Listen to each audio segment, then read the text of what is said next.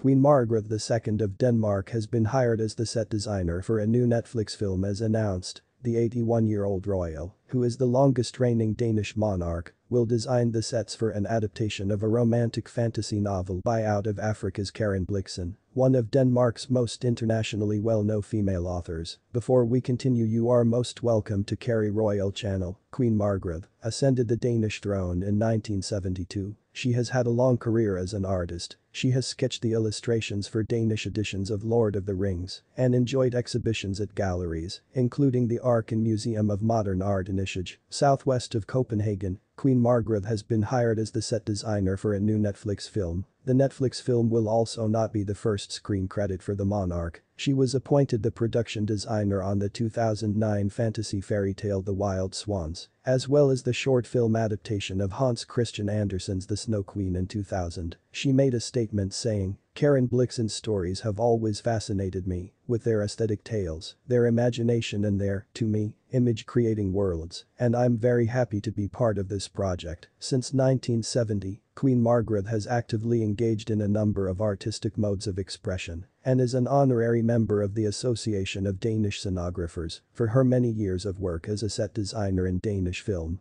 television and theater. Thanks for watching and please don't forget to like and subscribe. God bless you.